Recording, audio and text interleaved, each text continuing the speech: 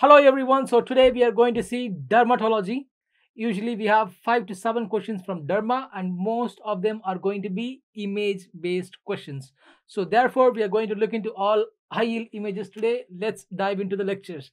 Now, since high school days we have been studying about what epidermis, dermis and hypodermis. Now for the FMG exam, you're going to know the layers of epidermis. It comes with the mnemonic boys say girls like coffee. Let's write it down. Boys say girls like coffee. So B is for basal, S is for spinosum, G is for granulosum, L is for lucidum, and C is for what? The top layer, corneum. Remember, lucidum is only seen in the palms and soles. Please remember this mnemonic. Boys say girls like coffee, and you can follow the layers accordingly.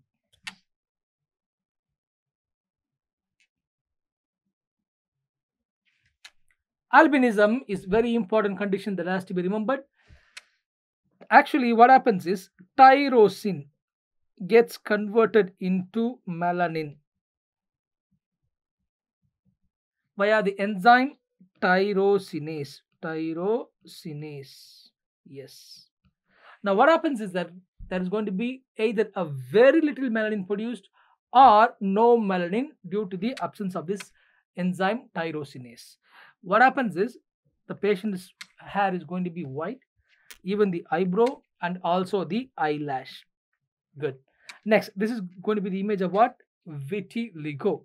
It is an acquired condition and commonly happens at the second and third decade. Please remember, second and third decade.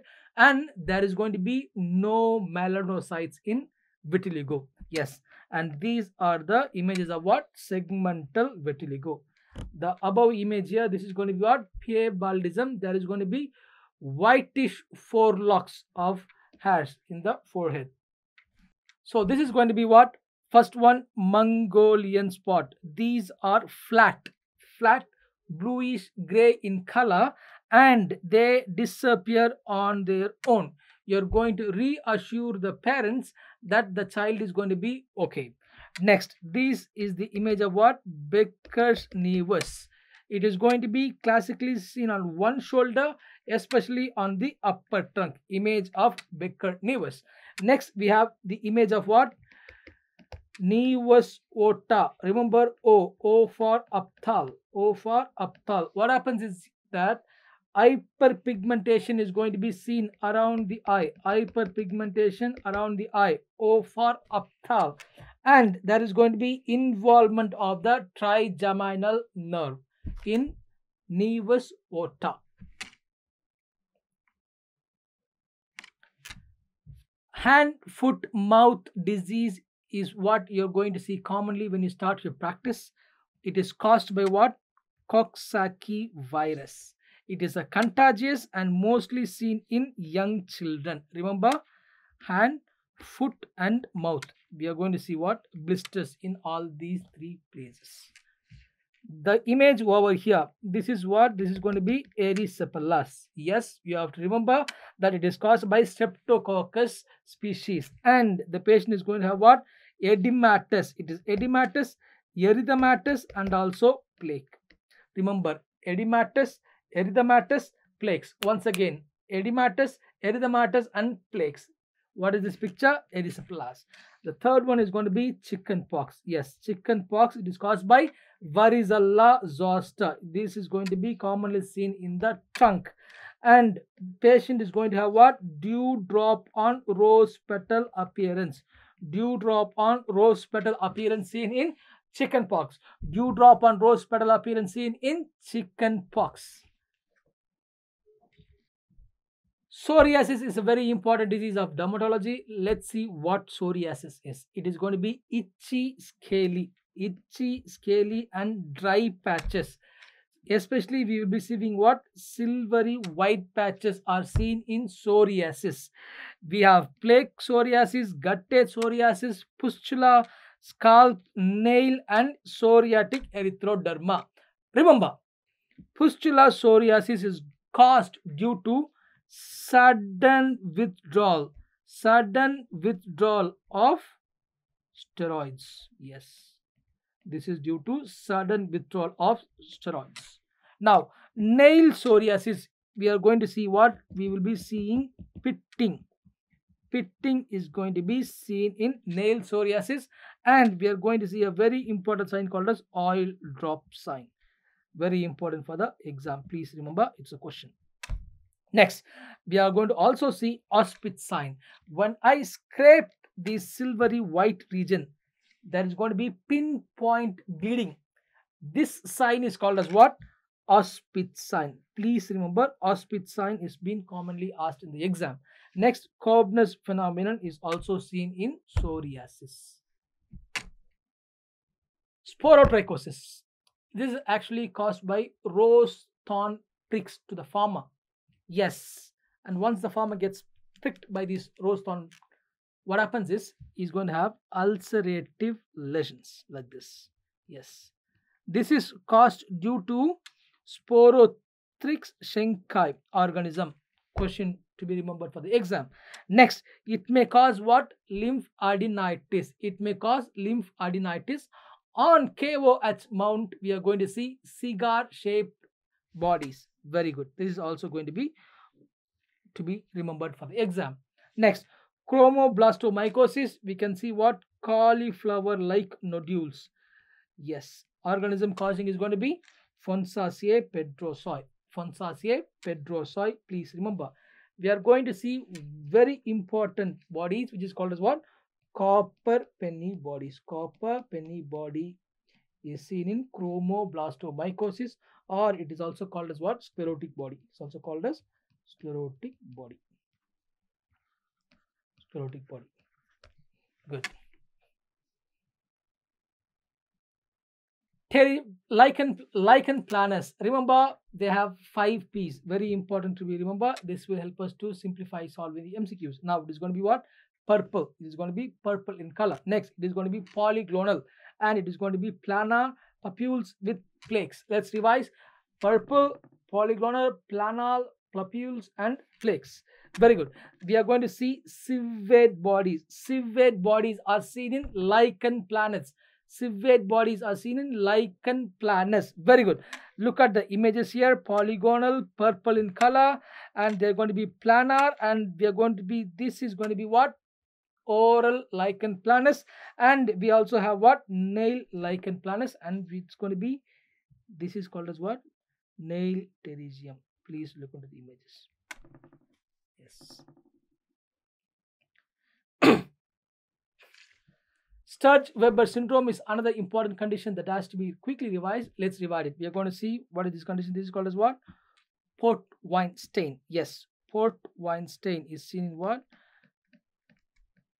Sturge-Weber syndrome. Yes, and apart from this, you need to also remember that there is going to be involvement of the first and second division of the trigeminal nerve. Very important. Sturge-Weber syndrome. Point number 1, you're going to remember port wine stain. Second, there is going to be involvement of first and second trigeminal nerve. Third, you're going to remember it can also cause glaucoma. And fourth, it's going to also read what? Leptomeningeal angioma. Ipsilateral leptomeningeal angioma. Please at least do remember these 4 points on Sturge-Weber syndrome.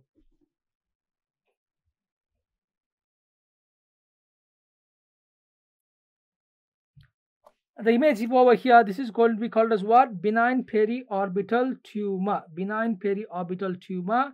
This can actually regress by itself, so you're not going to do any treatment unless it disturbs the periorbital region or it grows massively. Please remember.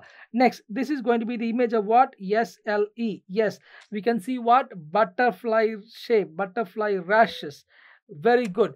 Remember, SLE is also going to affect the other parts of the body, especially the lungs and the kidneys.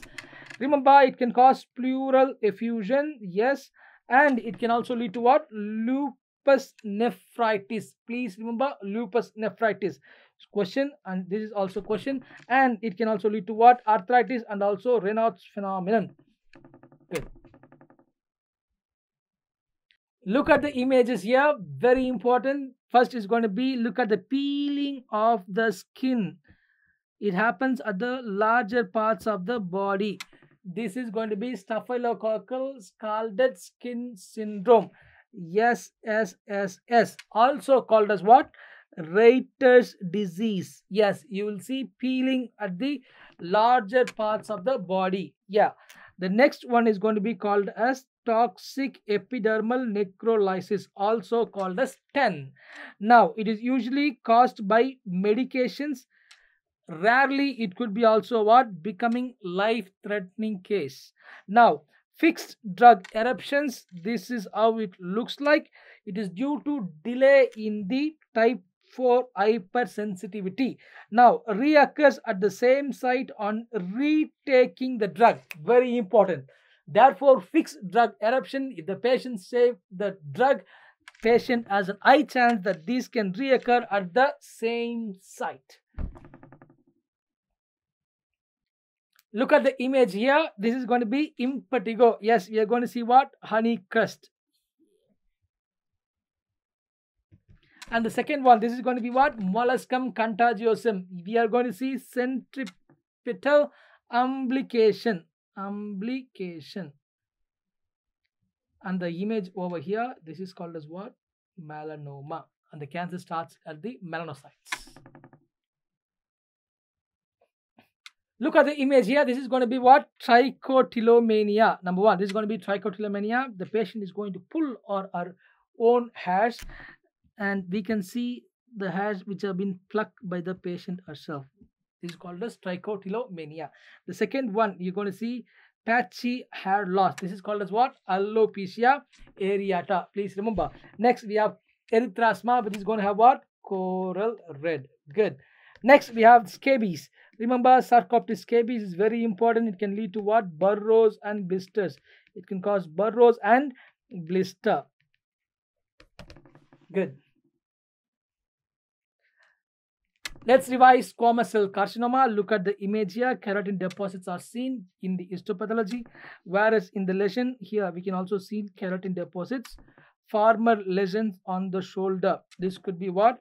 Squamous cell carcinoma. Good. Next, this is the image of what? Condyloma acuminata. Here, treatment is going to be what? Cryotherapy. Treatment is going to be cryotherapy. And next, here we are going to see lymphogranuloma venereum. This is the image of what? LGV. And we can see buboes. Bubo can be seen in LGV.